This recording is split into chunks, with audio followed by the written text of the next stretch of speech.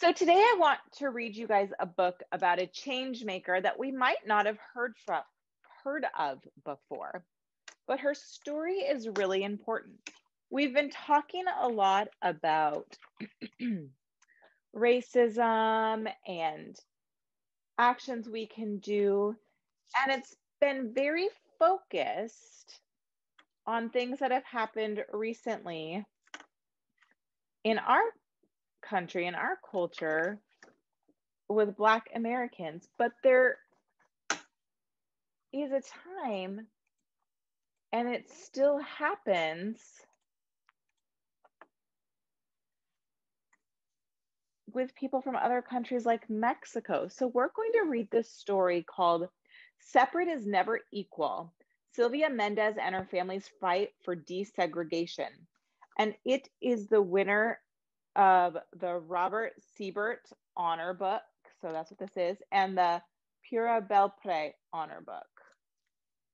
So it's won 2 honors for this work. And it looks like it is written and illustrated by the same person, and that is Duncan Tonatiuh. I'm not sure if I pronounced the name correctly of the author. Separate is never equal.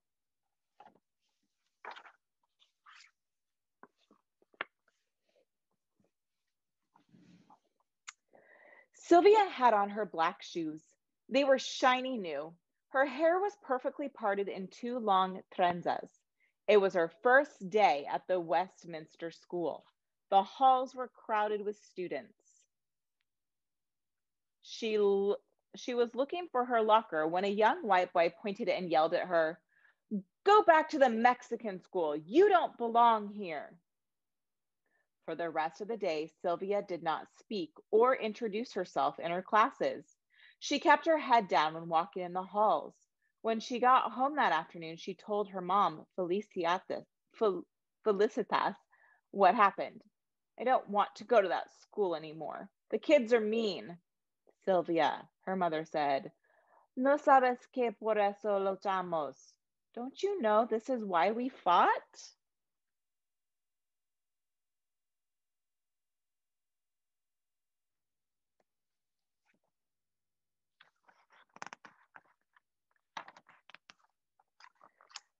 Three years earlier, in the summer of 1944, Sylvia and her brothers, Jerome and Gonzalo Jr., and their parents had moved from the crowded city of Santa Ana, California, to a farm in nearby Westminster.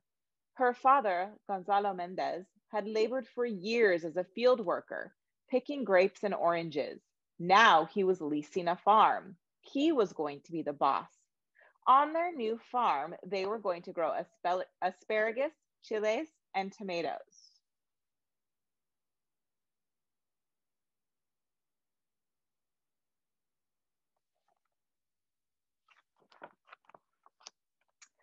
As the summer came to an end and the first day of school neared, Aunt Soledad rode Sylvia and her brothers and their cousins, Alice and Virginia, to the local public school on 17th Street so they could enroll.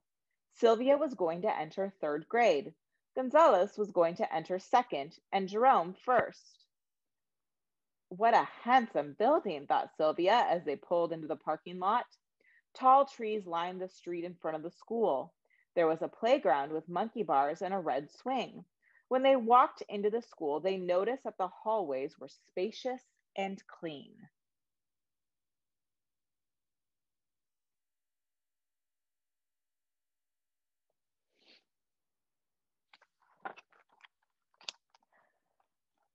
"I am here to enroll the children in school," said Aunt Soledad when they arrived at the principal's office. The secretary gave Aunt Soledad 2 enrollment forms, one for Alice and one for Virginia. But she did not give her enrollment forms for Sylvia and her brothers. "They can't not attend this school," the secretary said. "They must go to the Mexican school." "Why do I have to go to the Mexican school?" Sylvia wondered. She was not Mexican. She was American. She spoke perfect English. Her father was from Mexico, but he had become a U.S. citizen. Her mother was from Puerto Rico, which was a U.S. territory. Aunt Soledad was upset. But we all live in this part of town.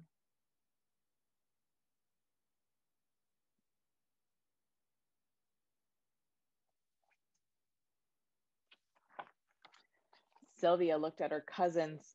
They had light skin and long auburn hair, and their last name was Vidaduri. Their father was Mexican, but of French descent. When she looked at her brothers and her own hands and bare arms, she wondered, is it because we have brown skin and thick black hair and our last name is Mendez? Rules are rules, said the secretary. The Mendez children have to go to the Mexican school. I will not be enrolling any of them then, said Aunt Soledad, and she stormed out of the office, taking Sylvia and the other children with her.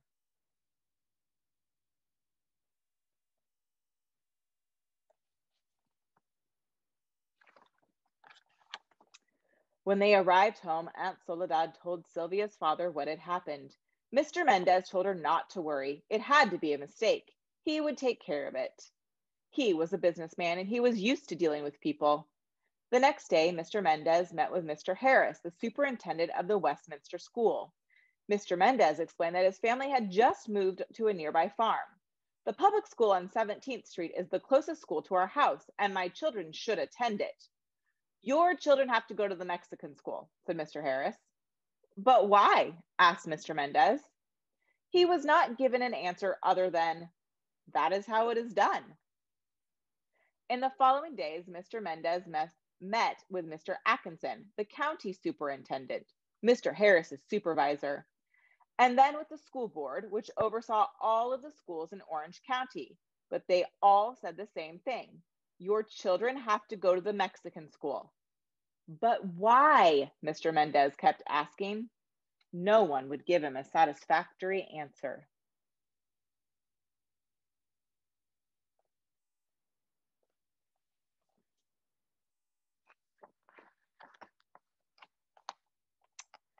That fall, Sylvia and her brothers had to attend Hoover Elementary, better known as the Mexican School, on Olive Street in the city of Westminster.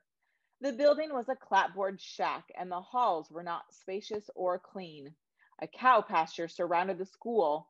The students had to eat their lunch outside, and flies would land on their food. There was an electric wire that surrounded the pasture to keep the cows in. If you touched it, you received a shock. The school did not have a playground, not even a swing.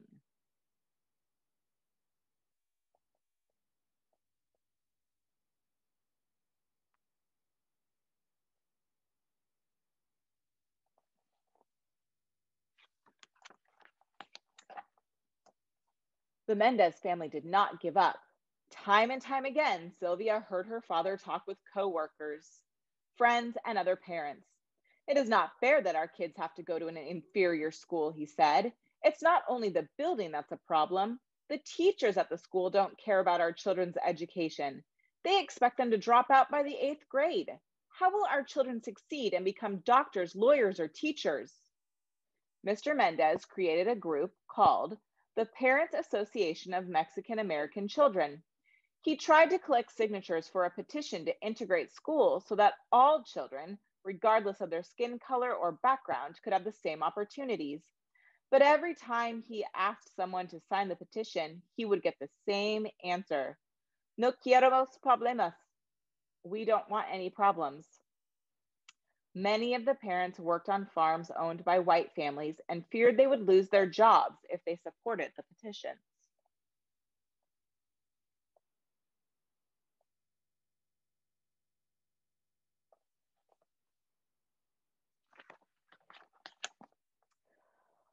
One day, a truck driver overheard Mr. Mendez trying to convince a worker to sign his petition. You know, said the truck driver, you could file a lawsuit. The truck driver told Mr. Mendez about a lawyer named David Marcus who had filed a lawsuit on behalf of people in San Bernardino and had helped them integrate the public pools there. At that time, not only were schools segregated, but also other public places as well, such as pools, parks, and movie theaters. Some businesses even had signs that read, "No dogs or Mexicans allowed." Mr. Mendez decided right then and there to hire Mr. Marcus, even if it meant having to spend all of his savings to do so.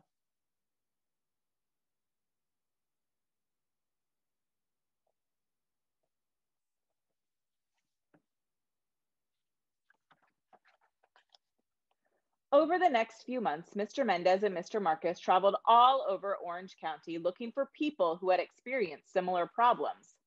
Sylvia watched her father leave early in the morning. Sometimes she saw him come home in the evening, but often she only heard his footsteps when he got in late at night. While he was away, Sylvia's mother had to take care of the farm. Mrs. Mendez would get Sylvia and her brothers ready for school, and then she would go out to the fields. She started the irrigation system, drove the tractor, oversaw the workers, and solved any problems that arose.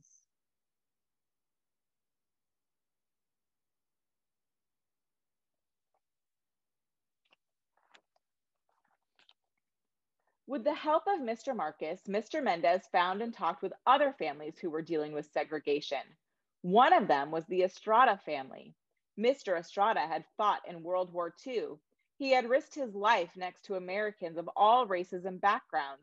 But when he returned to America from the war, he found out that his children were not allowed to attend school with white children. Es una injusticia, said Mr. Mendez. It's an injustice. The Estrada family joined the Mendez case, and so did three more families. The families were from the different school districts in Orange County: Westminster, where Sylvia lived, Garden Grove, El Modena, and Santa Ana. Mr. Marcus wanted to show that the segregation of students affected not only Sylvia and her brothers, but more than 5,000 children in the public school system all over Orange County. On March 2nd, 1945, Mr. Marcus went to the courthouse and filed a lawsuit.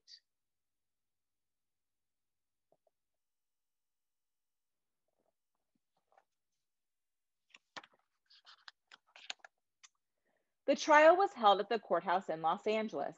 Sylvia and her family dressed in their best clothes and sat in the courthouse to listen. The hearing lasted 5 days. Each day, Mr. Marcus called to the stand the parents from the different districts in Orange County and the superintendents from each district, too. On the first day, Mr. Kent, the superintendent of the Garden Grove district, was questioned. He said that he sent children to the Mexican school to help them improve their English. That is a lie, thought Sylvia. Her English was as good as the English of any of the children at the Westminster school. Did you give the children any tests? Asked Mr. Marcus. Mr. Kent claimed he did. We do so by talking to them. That is another lie, Sylvia wanted to yell. No one had questioned her. They rejected her from the Westminster school without asking her a thing.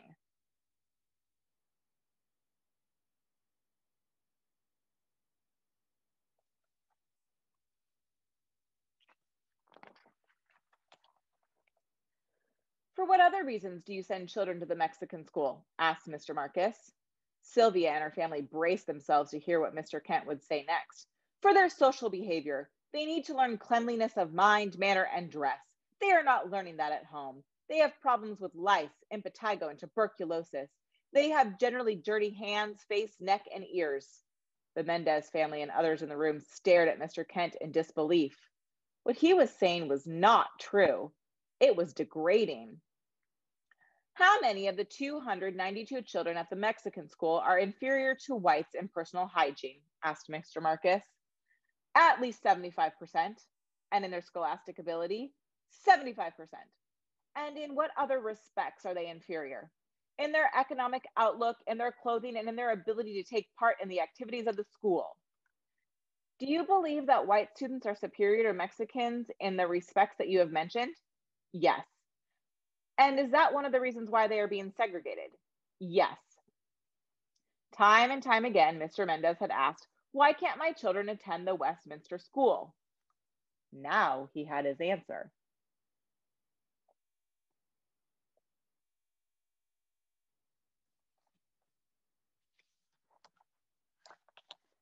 On the second day, Mr. Marcus called to the stand a 14-year-old student from the Mexican school in El Modena. Her name was Carol Torres. She spoke perfect English. It was clear that she had not been sent to the Mexican school because she had a problem speaking the language, as the defense lawyers claimed. Mr. and Mrs. Mendez were questioned on the third and fourth day, and so was Mr. Harris, the superintendent of the Westminster School. Sylvia was not called to the stand, but she was ready to testify if they asked her to. She tried looking her best every morning, and she practiced what she would answer. On the fifth and final day of the hearing, Mr. Marcus called to the stand two education specialists to explain why it was bad to segregate children into different schools. Segregation tends to give an air of inferiority. In order to have people of the United States understand one another, it is necessary for them to live together, and the public school is the one mechanism where all children of all people go, said one of them. The judge nodded his head. He seemed to agree with this.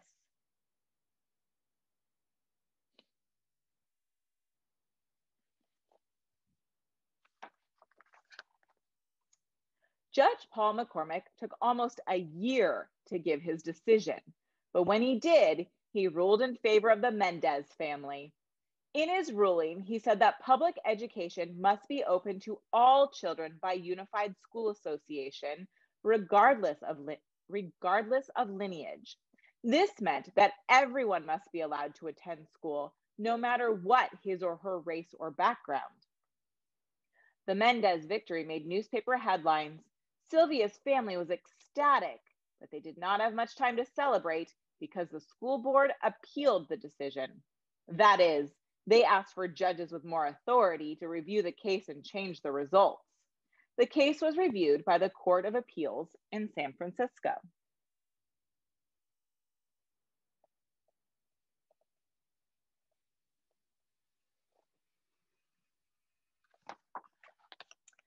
During the appeal, the Mendez family received support from the League of United Latin American Citizens, the National Association for the Advancement of Colored People, the Japanese American Citizen League, the American Jewish Congress, and other organizations.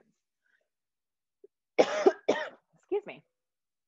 These groups sent letters with information relevant to the case and asked the judge to rule in favor of the Mendez family. Sylvia was amazed that people of different backgrounds and from different parts of the country who had never met her family were getting involved in the case and trying to help. But her mother said, "Cuando la causa es justa, los demás te siguen." When you fight for justice, others will follow. On April 15, 1947, the judges in the Court of Appeals in San Francisco ruled in favor of the Mendez family again. That June, Governor Earl Warren signed the law that said all children in California were allowed to go to school together, regardless of race, ethnicity, or language.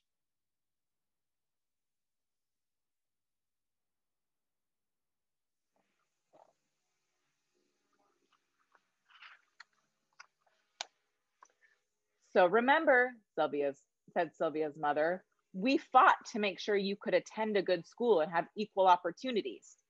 Sylvia thought long and hard about what her mother said.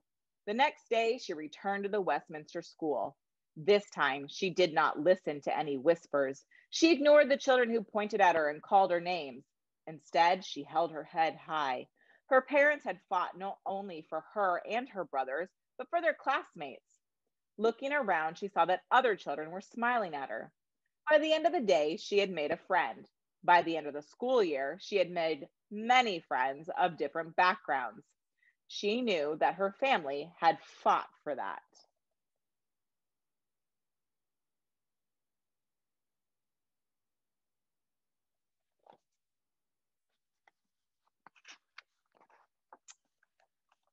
And because this is a true story, the author included pictures of the real Sylvia.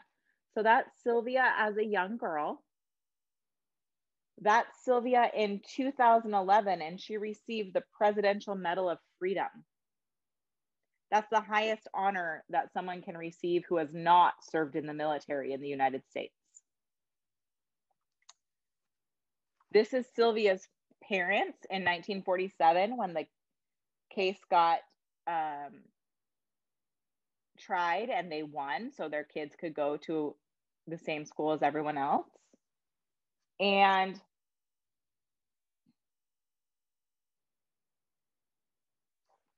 this is the school they fought for their kids to go to. And this is the school that they were told they had to go to. They called it the Mexican school. So this was the school they integrated, meaning they couldn't only let white kids go. And this is the school that she was forced to go to before her parents fought for her to go to whatever school she could go to.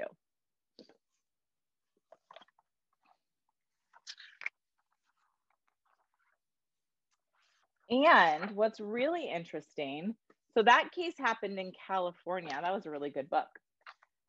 And then 7 years later, there was another case in the United States, for all of the United States, that went to the Supreme Court, and that's the nation's largest court, the highest court, that said all schools in the United States had to be desegregated. So that happened 7 years before that case happened. And I had only recently learned of that story. So I'm so glad I got to share it with you guys today.